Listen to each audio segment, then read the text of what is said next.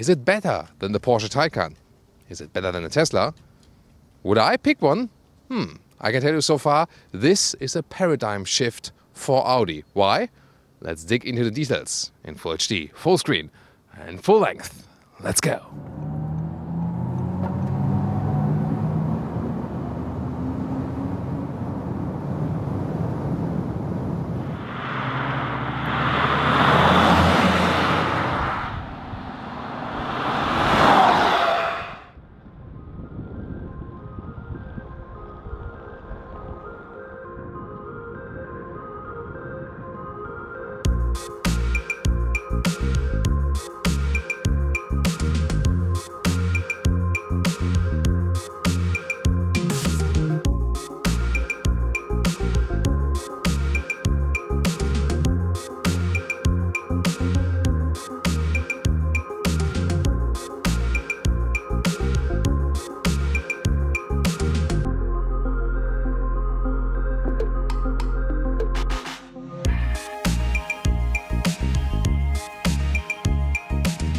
Start with the fun topic, colors. We have 3 at the moment right here. This is so-called Kimona Gray, has a bluish note. This is the standard e-tron GT model, but we also have, for example, just as a visual bite for you, 2 RS versions, one in Daytona Gray and the other one is Tactical Green. Interesting military style, isn't it? Then, taking a look here at the front, different stylings for that one available too. You can see here the front grille, we still call it that way, has this single frame right there. This one is held in the vehicle color. The standard would be in a gray or silver note, but you can also get it in black for a more sinister styling. Also the Audi rings either in chrome or in black available. And you can see here really wide stands on the road. LED, matrix LED, laser light, these are the steps here, and we can see these are the optional top trim laser lights then with the blue accentuations. What a modern tech look here for their new Gran Turismo. And you always want to see that, the cascading turning indicators, or also when you activate the hazard lights, really spectacular. And also a preview of the rear here with the turning indicators. Really nice in the rear as well, but the front was more spectacular, wasn't it? And this is here the RS model, with a little bit more horsepower tuned, soon more to the power figures. Just visually, you can design both models the very same way. In this case here, we have the black styling with the black front grille insert, and also we still call it front grille with the electric cars, yes. And then we have the black Audi rings, but as I said, you can also use this black package for the normal e-tron GT. The length is at 4,99 meters, 16'4" or 196 inches. So a really substantial length, comparable to an Audi A7, but this one here is flatter than an Audi A7. It shares the platform and technology with the Porsche Taycan, so they are indeed siblings. But is this an Audi Porsche? Technology-wise, maybe yes, but there are really notable differences, especially in the interior. Soon more to that. Then the standard e-tron model starts here with mirror caps in the vehicle color, but you can also get them in black or in carbon fiber. And then there are a lot of technological options which are standard for the RS model. For example, tungsten carbide brakes we have here today. They have a special coating and they reduce brake dust and are also better in the braking performance. Then 19 to 21 inch wheels. These are the 20 inch wheels for today in an aerodynamic styling. Then other technology starting with the suspension. It starts here, the normal model, with a base suspension which is already adaptive, so when you set to sports mode it will also get stiffer. Optional or standard for the RS, a 3-chamber air suspension. The same also counts for a rear differential lock, optional or standard for the RS, and also the same for the rear axle steering. We also have it here on our vehicle here today. So once again, not only styling wise, also technology wise, you can either pick directly in RS for about 40,000 euros extra, or you can start with the base model and make it somehow RS alike. Yeah, it's really your choice. But what do you think about the styling, especially with the really strong shoulders here and the very strong rear? In the middle, the light strip goes through, and then on the outside it fades out in these single elements. Really spectacular too, and a very consistent design here also with a contrasting lower diffuser. As for the specs, you either have the base model, it calls, sounds like it would be cheap or low spec or something, but yeah, already has a horsepower peak of 530 horsepower and goes 4.1 seconds to 1 kilometers or 62 miles an hour. And the RS model would have a horsepower peak of 650 horsepower and goes in 3.3 seconds in the acceleration figure. Both, of course, pretty impressive. And the RS from the rear, you have the RS badge right there. In this case, also with the carbon fiber insert. But once again, you can choose your styling more bright or more dark and sinister for both models. And as an addition, we also found a white vehicle for you. And here then you can see it even better with this, let's call it e-tron GT contrasting mask at the side, and then the vehicle color front grille, chrome Audi rings, and could also look pretty striking if you go for the black pack then here and put the black Audi rings on the white vehicle. What do you think? And of course the lower black diffuser also adds another big contrast, especially when you have the white color. The top speed, by the way, is 245 kilometers an hour here for the e-tron GT and 250 kilometers an hour for the e-tron GT RS, let's call it that way, because Audi officially calls it Audi RS e-tron GT. But that sounds weird, doesn't it? So 5 kilometers an hour difference. Our American friends just have to remember both a little bit over 150 miles per hour. First, find a highway to drive that. What both models have in common is the battery size, 93 kilowatt hours gross or 85 kilowatt hours net. This will deliver you this electric range of about 400 kilometers or 250 miles. Recharging, there's a charging port here on the co-driver side, 11 kilowatt standard, optional 22 kilowatt. I think they should have made it standard with 22 kilowatt. It takes about 5.5 hours for a full charge. Then DC charging station would up to 270 kilowatt, and this would bring you 100 kilometers or 60 miles in 5 minutes. That's of course pretty massive then if you have this maximum charge. And you get as standard here on the other side another AC charger. If you would have the UK model, it would be the other way around. Then you have the DC port also at the driver's side and the other one at the co-driver side.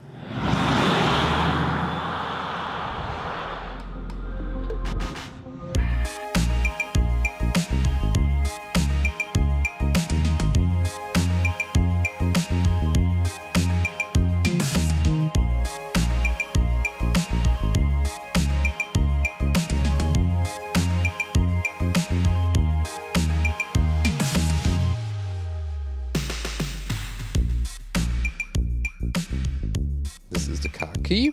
You know it, it's a standard Audi key, but it's really good quality with the e-tron badge. Then we have frameless doors, but how's the door closing sound? Oh, still interesting, although it's frameless. Then interior, all animal free here, really cool. This is a soft touch leatherette styling. Then we have the Dynamica microfiber on the inside here. This is a trim with a matte wood. That brings some cozy feeling, but of course you can also go for a sportier styling if you like. Clicking sounds for the window levers. Best Audi build quality, really cool. Here's some space for bottles and so on. Then you have an e-tron GT entry badge here for this model. And once again the styling with the matte wood right there. And this animal-free interior, by the way, would be standard for the US with Dynamica microfiber. Soon more to that. But first, the steering wheel, flat bottom, microfiber, great sporty grip. Soon more also to the instruments and so on. Next highlight, the seats. So you have in Europe, Germany, a standard sport seat that is not available animal-free. And then you have here these seats. They are the Sport Seats Plus with more shoulder accentuations. This seat form is standard for the US models, for all e-tron GT, and also standard for the RS model. Here for the normal e-tron GT, this seat is an option, but you should go for it because then you can get either this one here, the fabric setup, some leather on the outside, fabric on the inside with an interesting structure here, like stamped in with contrast stitches and so on. So really cool. Or you can get it with a Dynamica microfiber on the inside, like on the steering wheel. That would be the standard for the US model. And in the studio episode, I was first a little bit disappointed because it's not standard for all the models. However, If it's standard for the US model, that means that most e-tron GT worldwide will be sold animal-free. And this is a huge paradigm shift for Audi, because they show you now, yes, we were very late to the party to make interiors more sustainable, but now they make it better than ever before. And the quality of the fabric material here is astonishing. And also the seating comfort is better. Also just for practical reasons, it is somehow, a lighter seating feeling. It is better for the climate comfort. It stays cooler in summer and warmer in winter. And interesting thing also, because when you think about, more petroleum use now, the floor mats here and also what's under the floor mats, 100% recycling material called econyl. This is made from old fishing nets and residues of textile industry and so on. 100% recycling share. And also for the seat surface and underneath, 100% recycling, here at least for the fabric surface. Just the Dynamica surface has a little bit less of recycling share then. So it really shows us we can have more sustainable, more animal-free interior with getting actually better functionality and better comfort, at the same time using more recycling share. That's how it's done nowadays. Really amazing. Then, steering wheel. This is one of the things where I say, is it maybe an Audi Porsche? Because here, underneath the steering wheel, this mechanism for changing the height here and getting the steering wheel towards you, this is Porsche alike. But that's the only Porsche thing here in that interior. Other than that, Audi has their own accentuations. And already the seat form here and how the, how the structure of the fabric is definitely better looking and better feeling than in the Porsche. And as for adjusting the seat, the base seat is called 8-way seat because it can be moved in 8 different ways. This one here, 14 ways, again standard in the US and standard for the RS model, and also then available with the 2 animal-free options, either here with the fabric or with the Dynamica microfiber. And the 18-way seat looks the same, just you can adjust the side bolsters. That then is not available with the animal-free option. And headroom. Here with the panoramic roof, plenty headroom left with 1 meter 6'1". When I move to the side here, that gets a little bit closer then. This one is standard, by the way, with the panoramic roof, cannot be opened. It also has, a sun reflecting surface. You can also go for a carbon fiber roof. That's, saves about 12 kilograms in a high part of the vehicle. So it brings down the center of gravity. Yeah, if that really plays another role when the heavy batteries in the bottom anyway. The panoramic roof is cooler from the inside to look to the outside. The carbon fiber roof is, of course, when you show off to your friends and they see, oh, wow, you have a carbon fiber roof. Interior overview, and this is where the Audi e-tron GT is completely different, really, if you compare it to the Porsche Taycan. Once again, the awesome matte wood insert here. But if that looks too old school for you, I found really cool with this, Scandinavian furniture design together with the fabric seats. But again, you can also go for a sportier setup here in, gray or black style or whatever. Piano lacquer here being used. Then the 10.1-inch infotainment system here with touch. Soon more details to that. On the left side, we have 12.3-inch digital instruments, all standard. Once again, the steering wheel, compact size. Right side to control the volume, the voice input. Left side to control the digital instruments. Soon a detailed look, as I said. Also beautiful with the Dynamica microfiber here on top of the hood, of the instrument hood. This is also really cool. And then my favorite thing here in the interior, yes, a manual climate unit. And this is to me the biggest advantage in comparison to the Porsche Taycan, where you have that really annoying screen to change the temperature. Here, straightforward user interface. Not everything has to go into the touch screen. Then the Audi Drive Select placed in a lower part here where you can pick the different driving modes. And the thing is, it would be cool to have a button for that on the steering wheel. That is actually better with the Porsche or with the petrol RS models where you have an RS button at the steering wheel. But here, no button for the drive modes at the steering wheel, no matter if you're in the base or in the RS model. This is a really interesting shifting lever. I'm just putting it like this for the D mode or here for the reverse. Or like, really slightly to the neutral mode and then back to the park mode once again. You have this volume slider here for the passenger. Whoa. Yeah, that goes quite quickly. So pay attention to that volume slider. Then you have the adaptive cup holders right here. Again, great build quality and a small middle console.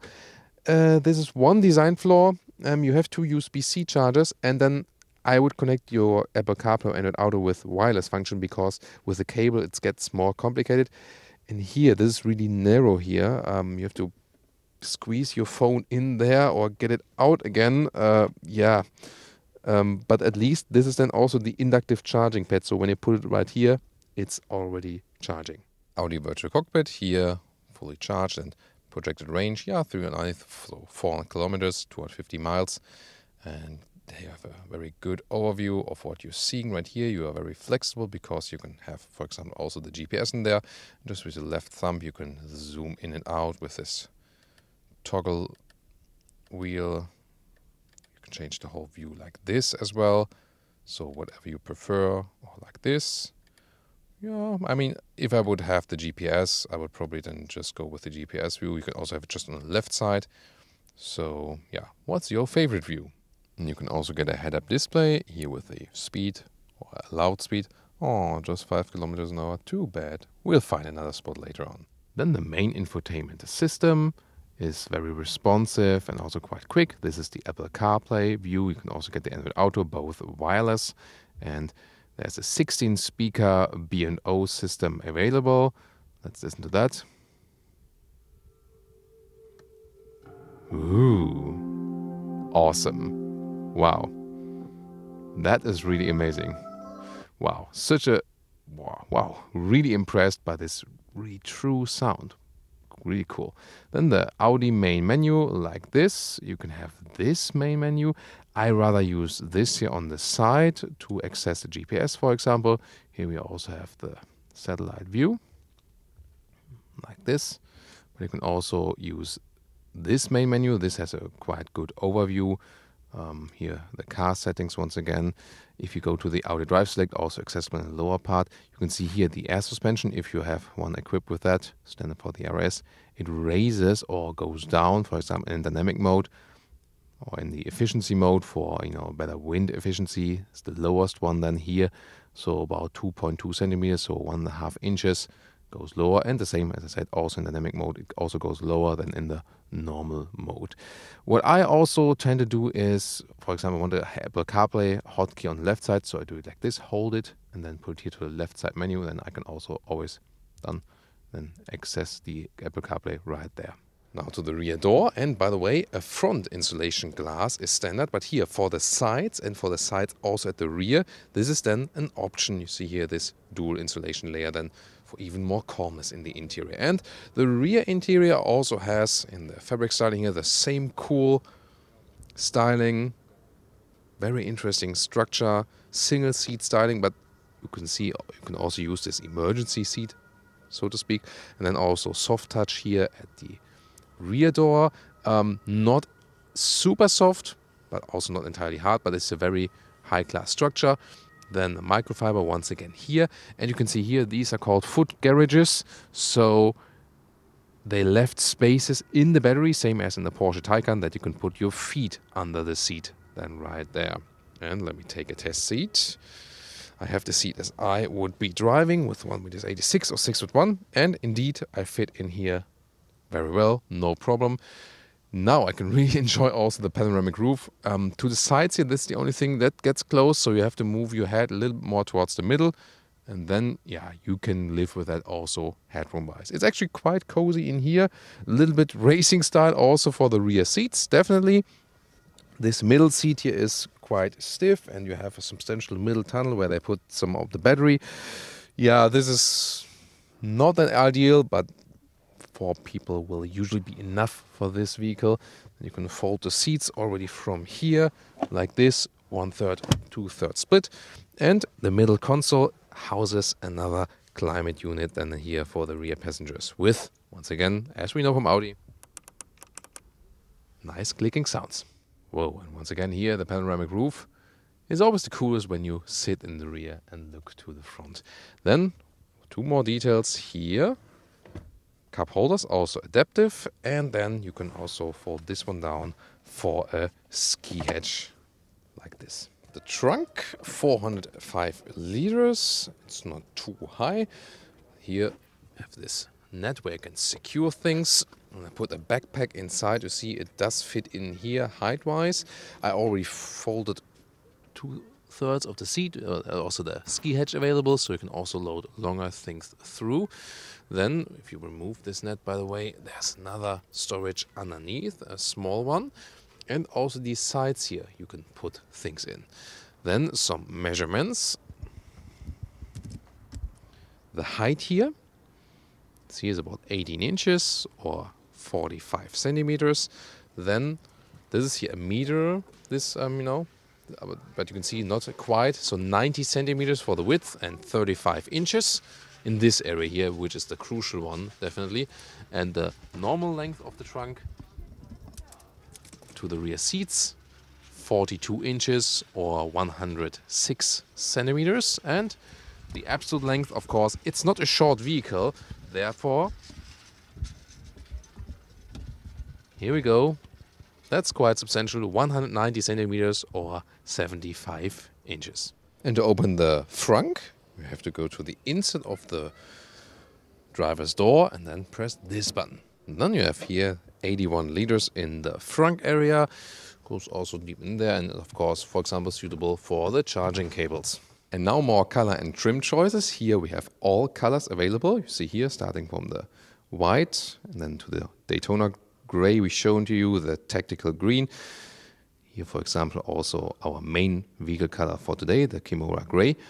Then you have the Ascari blue. This will be a stronger blue tone, and also a Tango red. We also know that from other Audi models. And as for the interior trim, the main trim for today was this one here with the fabric and the structure, really soft. This would be the Dynamica, the microfiber option, which is also standard then for the US seat. So we have this one in the middle. It maybe looks a little bit more premium-like. This is a little bit more breathable than this one. This is a little bit warmer in winter, but then this one is cooler in summer, so it really depends on what you like. And then the interior choices, we had the main for the matte wood today, but you can also go for the sportier carbon fiber, or then here for 2 silver tones. And then even more details to the seat, once again, because we have a sample right here. It's cut open, here you can see why it's also a little bit more plush. So the background is also even more recycling share.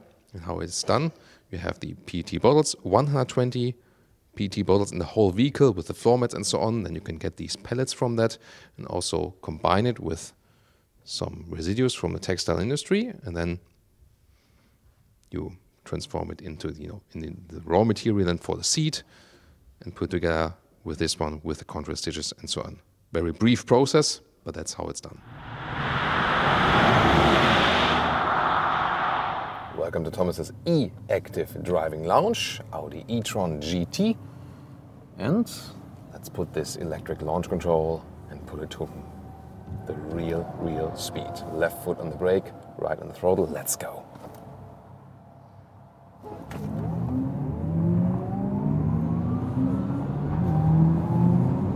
Whoa, that was 120 kilometers an hour. Whew! That went quick. And of course, rather silent. We are in the dynamic mode. It gives some kind of electric sound, but not as much as in the Porsche Taycan. And the cool thing is, we have 2 electric motors, one in the front, one in the rear, quattro. And the one in the rear also has a 2-speed transmission. So that's very rare in the electric segment. Here now 90 kilometers, like 55 miles an hour. And so we are already at speed, and we will accelerate it out to 200 kilometers an hour or 125 miles. Let's go.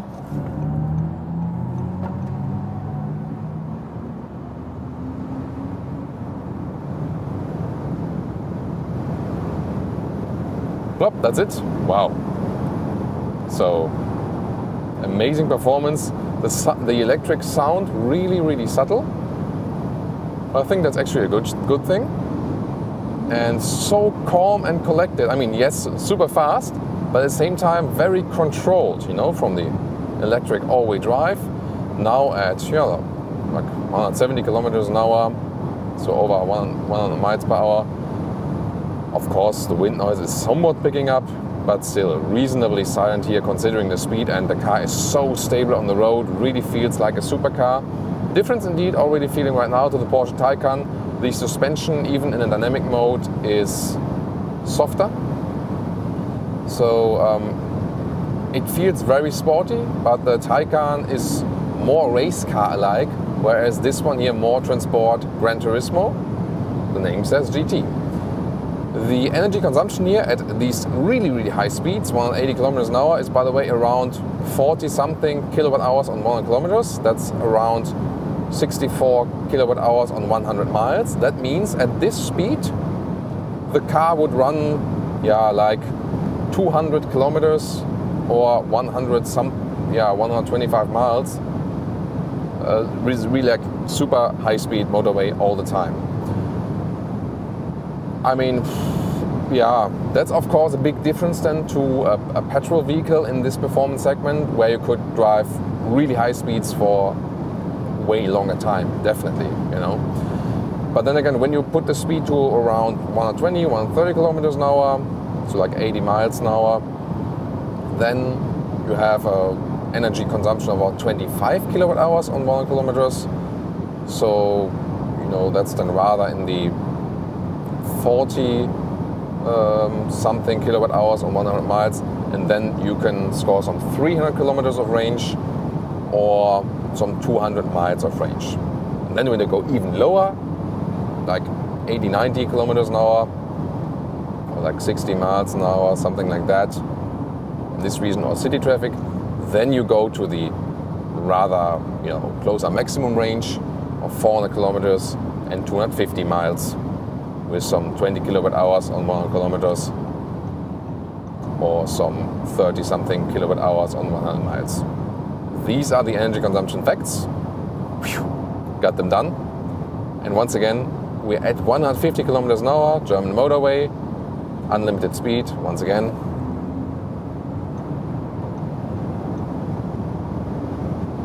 Still the speed is coming, and now a lane change at over 200 kilometers an hour. So stable here, it feels like nothing, you know. Once again back, super precise from the steering.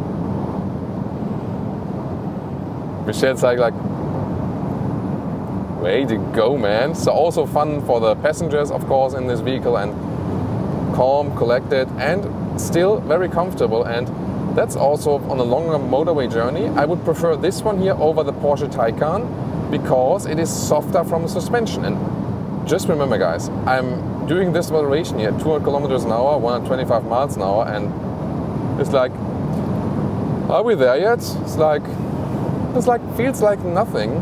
It's almost boring because it's so sophisticated. You know, of course, yeah, it's the Germans. We're used to these speeds at some point, but this car gives you such a, you know, such a really subtle feeling. Yeah, I must say one of the, you know, some of the big luxury sedans, they're a little bit better as with the noise insulation at higher speeds. So I recently also had like the Audi S8. This is also more silent at higher speeds. If you think about the A6, A7, A8, but then when you, for example, put it here like to 150 kilometers an hour, this is like a really relaxed scenario then, and yeah, it's still a very high speed, you know. So the only thing here with the electric sports cars are, wait a minute, I can show you one more full acceleration right here. Getting off this motorway and then I'll get on again. Good recuperation, of course, when I'm on the brakes. So the only thing here about the electric vehicles, the electric sports vehicles, let's call them that way, is that you don't have a high range when you're driving longer time, high speed. That's the catch, definitely. And you have to, you know, use the recharging, supercharging and so on. Yeah, not called supercharging at Audi, of course. And yeah, what about the difference to a Tesla? I mean, the acceleration is better than the Tesla. The RS model, of course, is a little bit quicker, but I mean, look at that here once again. Launch control, I'll use once again. This one is already super quick, of course, can't complain about that.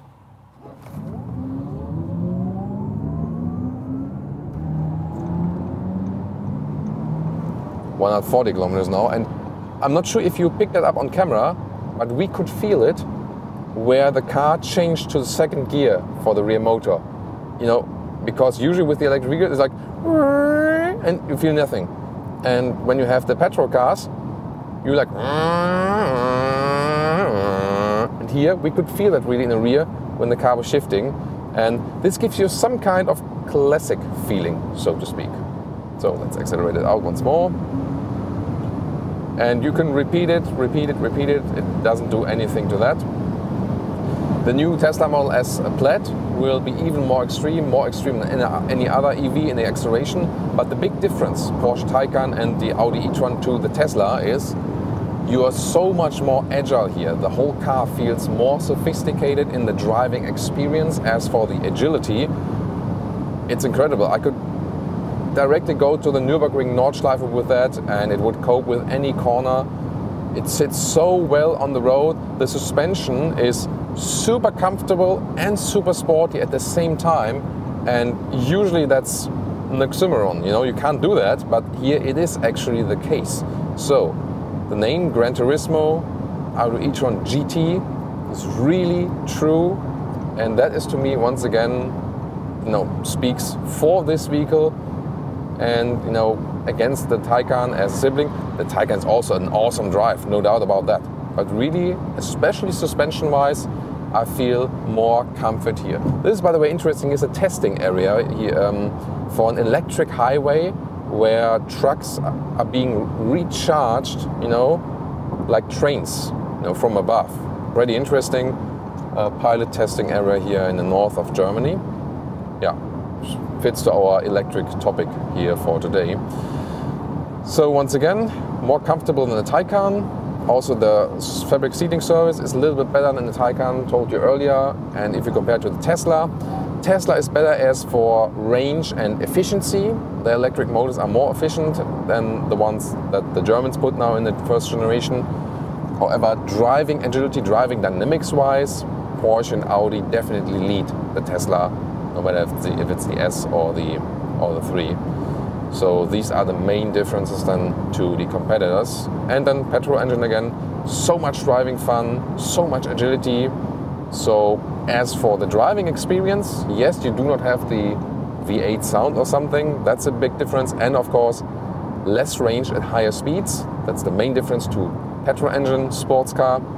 Other than that, the pure driving experience and the agility is definitely even better here. Low center of gravity, rear axle steering also with an option right here, giving more stability at higher speeds, more agility at lower speeds. Yeah, what a flawless drive really. And when we get to a supercharger, by the way, if the battery is probably already hot, but if it's not hot enough, the car will actually heat up the battery, prepare it to about 30 degrees Celsius. So like, I think it's like 86 degrees Fahrenheit. And then the fast charging is, you know, at the most efficient and optimum point, you can directly have the full capacity. And how does that work? The car is not using the battery power for that. That's good. You do not lose any range. But there's a heat pump in this vehicle. And actually they have 4 different cooling cycles. And they are preparing then the battery for, you know, the optimum charging. That's actually a very cool thing to do.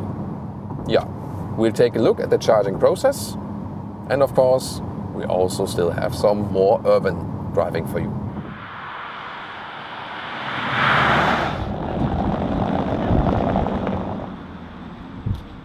Yay! Some more urban driving or urban motorways here.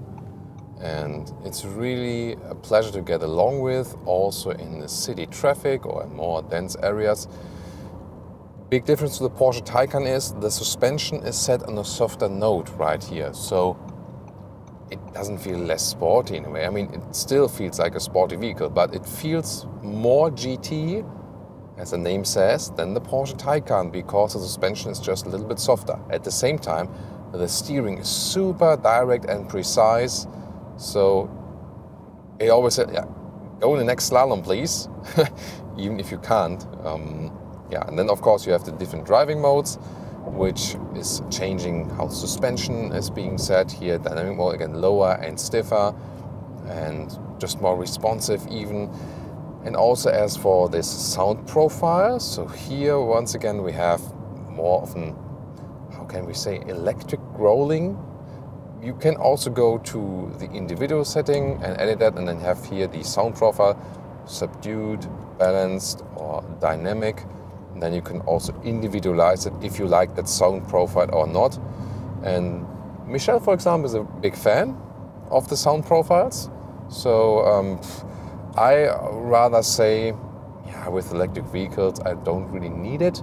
But I would love some custom sounds. Yeah, custom sounds. I mean, I always ask myself, why is it not possible to set like a V8 sound? It's like, why not? You don't have to do it? Or like Star Wars spaceship sound or something. Why not? So why not being a little bit more playful with that kind of thing, As for the recuperation here, by the way, usually their philosophy is here for the e-tron, let it roll. So there's not, in the standard setting, not a harsh recuperation. You lift your throttle and the car is rolling, and you do the regenerative braking when you're using the brakes. And first of all, the recuperation is being used. If you need more braking power, then it also uses the real brakes. However, you can also change it a little bit while driving directly, here with the shifting pedals, for example. Pressing them twice or pulling them twice. Here there's more recuperation, you also see it in the instruments, and then the car is decelerating a little bit more. It really depends on the philosophy you are taking. You can also change that. With Tesla, for example, their standard philosophy is one pedal driving feeling and a strong recuperation. Here Audi rather wants to catch the existing Audi customers and say, maybe there's not such a big transition to driving an electric vehicle, and you rather use it with a two-pedal driving feeling. However, what's also cool is that the car, in a way, can also do it in an automatic way when you're using the cruise control, then also the regenerative braking. Well, here, these are situations where I use the brakes myself. Let's see here, for example. Here at the moment, rolling is always depending on the speed as well. Speed camera. You can also set the cruise control, of course, like this here. And then car is ruling this predictive control anyway. If you have the highest assistance systems built, you have everything here, blind spot monitor. When you use the turning indicators, also flashing. You also have the predictive assistant. That means that, for example, when there's like a intersection coming, the car is reducing the speed in advance to be more efficient and so on. So Audi is also setting things on that. Most people will go for the more elaborated assistance systems function, and then also have this automatic recuperation built in this area. So well, of course you can also change a lot, but usually they thought about something with the base setup they're putting in this vehicle. And rolling is more efficient if you want to roll. If you want to decelerate, of course, it's better to use the regenerative braking. But here, as you can also see, it's being used when I use the normal brakes right here. The car doesn't feel too big or too heavy. That's also the thing we have experienced a lot of times with electric vehicles. They are heavy with the battery centered, in the center of the car. But since it brings down the center of gravity so much, they feel more agile, they feel sportier. That's definitely always a thing. Here also, when I'm trying to sneak in, this GTI lets us in, thank you. I tend to say thank you with the hazard lights, for example, when people let me in. And you're definitely attracting a lot of attention with this vehicle. It's a completely new styling and so on. Really interesting also as for the light signature. And it is in a way you feel it could also be made for the racetrack, but cruising here in the city, you also feel pretty much at home, rear exit steering. So it feels like it would have a shorter wheelbase, although it does not. One thing, the fabric seats bring more comfort than the stiff animal skin seats, that's for sure. However, if you now compare it to, let's say, you go for an Audi A7 or so, these classic sedans will give you more comfort than the GT stylings here. Since the whole chassis here is more Porsche-alike, definitely, you still feel this, you know, technology siblinghood. If you sit very well in Porsches, you will also sit well in here. The seat itself, from the surface and from the, you know, the fabric and how it's, you know, made from the structure, this absolute own Audi development. But the whole geometry you have here when sitting in the vehicle, you feel this is more a Porsche geometry. And if you tend to have back pains in Porsche, which I have a lot, then it's also not the best geometry for you here in the Audi e-tron GT. If you say, yeah, the Porsche sport seats, they're really sporty, but I feel totally comfortable in them, then you also feel at home right here. So again, the fabric seat is the best pick also for the comfort, but I would wish more seating comfort in general. These sport seats are sporty and they're very slim, and you have a very sporty geometry seating-wise here in that car. So that's a thing where I can say there a classic sedan, for example, would be better just in the seating comfort. Everything else is really a very flawless driving experience here also in the city. As for the one-pedal driving feeling, you can also surely argue for and against it. Once again, you can also set it here at the steering wheel. Let's see, with the Porsche usually was resetting it, and here, is actually keeping them, so you don't have to set them each time once again. But even here now, it's not a super strong deceleration then. And we had some urban motorway and some dense traffic right here, and the energy consumption here at the moment is 20 kilowatt hours on 100 kilometers. And that is indeed equaling, when you think about 85 kilowatt hours is the battery, 20 times 4 would be 80. So you see it fits with this projection of, in this case, and even a little bit more than 400 kilometers or a little bit more than 250 miles. Of course, temperature now at about 11.5 degrees Celsius is also quite suitable as for that.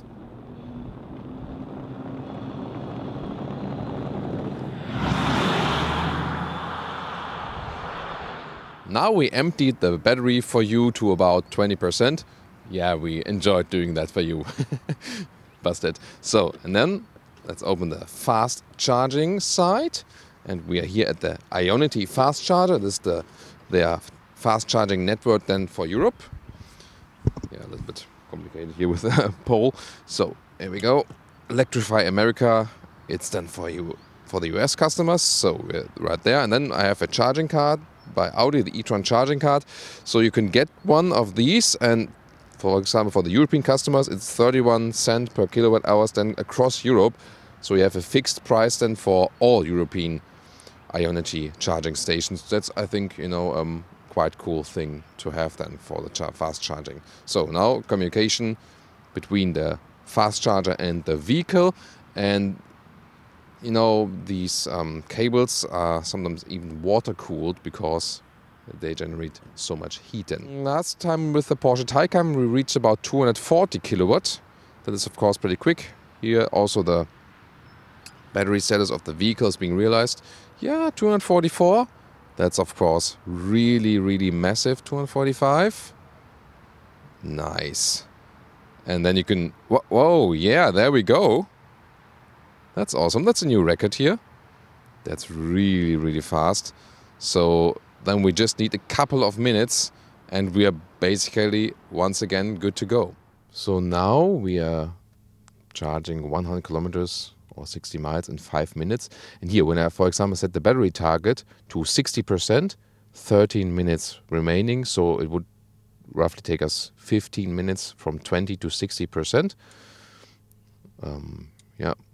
Okay, let's change the target, for example, to this famous 80%. So let's go back, and the car is recalculating that. Yes, it is active. Taking a second for the new, there it is. So, and now, then here from the 20 to 80%, see a little bit over 20 minutes. And just if you go to 100%, then you would need a full hour. And that's always the thing with the lithium-ion batteries. If you keep them with between 20 and 80%, it's best for the battery. And also this 10 or 20% to 80% charge is so much shorter than this 80 to 100%. However, the 250 kilowatt doesn't stay all the way. You can see here now we're at 40%, and then we're slowing down to 150 kilowatt, but that's still very, very fast.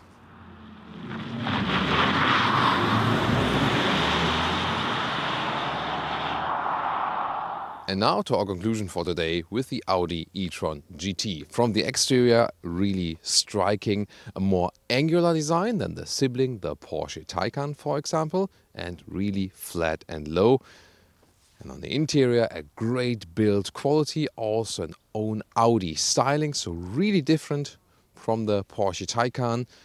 Great with the paradigm shift that they also offer an animal-free interior, and that also, a really substantial share of the Audi e-tron that is being sold will have the animal-free interior. Fabric then the choice also for Europe, or the dynamic car microfiber, and in the US standard for the dynamic car microfiber.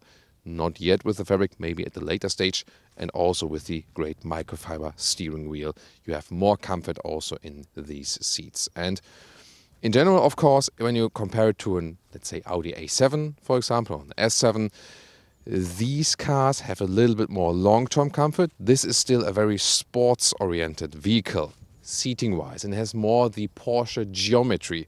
So I don't feel super comfortable as for the seating geometry. So for long-term, I would still prefer, like a vehicle like an A7. However, from the whole philosophy, I would definitely prefer this. This when you want the sportier touch. Suspension-wise, however, this is here super comfortable. It's very comfortable and sporty at the same time. This, to me, driving-wise, is also different to the Porsche Taycan. This one here, a true GT character, more comfort, whereas the Porsche more has a little bit more of, racing style. Difference to the Tesla is, to me, that the agility of the driving is way better, and also this mix of comfort and sportiness. Of course, the Tesla's even quicker in the acceleration, although you also can get the RS model here. And the Tesla is more efficient and has a better range, especially when you drive higher speed on the motorway. However, you can get along with this range in good conditions, and when you don't exceed the speed, as I said, about 400 kilometers or about 250 miles. And if you drive faster or it's winter time, it's really cold outside, then rather towards 300 kilometers or something less than 200 miles. So that's what you get, that's what you have. Overall, a super impressive vehicle, a very flawless driving experience, and once again, more sustainability at Audi finally, and really great what they've done with this interior. A very exciting car, and I can really say, was there another flaw? Yeah, I mean, in the middle console where you put your smartphone, that's a little bit narrow. That's maybe the only flaw in this respect we discovered. Other than that, we've seen here when we drove around so many different regions here in the north part of Germany, this car's catching so much attention. Everyone's like, whoa, what's that? Everyone's like putting out the smartphones, taking photos and so on, or asking, like, what's that vehicle? So definitely you get a lot of attention with that one. So clearly, this is driving here a sports luxury car and driving it with a better conscience. So I really hope you enjoyed this episode for today. Tune in next time.